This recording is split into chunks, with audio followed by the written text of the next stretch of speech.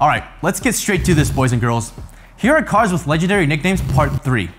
BMW Z3, the clown shoe. I mean, just look at the side profile of this car. Anyways, looks can be deceiving since the Z3 has a fantastic 2.8 liter inline 6, which produced 193 horsepower. The M-Trim was even better, a 3 liter inline 6 for 320 horsepower. It wasn't a big seller, but the clown shoe's power definitely offsets its odd look. Lamborghini LM2, Brembo Lambo. A real Lamborghini truck?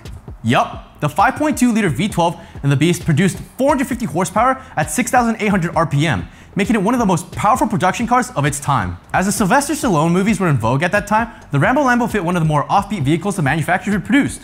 Porsche 911 930 Turbo, the Widowmaker. Having a turbocharger with 330 horsepower, that power made the early models of the 930 Turbo tricky to control, thus leading to the moniker of the Widowmaker. That was hyperbole though, as the number of fatal accidents the car got was rather low. But the way the 930 could endure turbo lag and then explode at speeds without warning helped earn this unique name.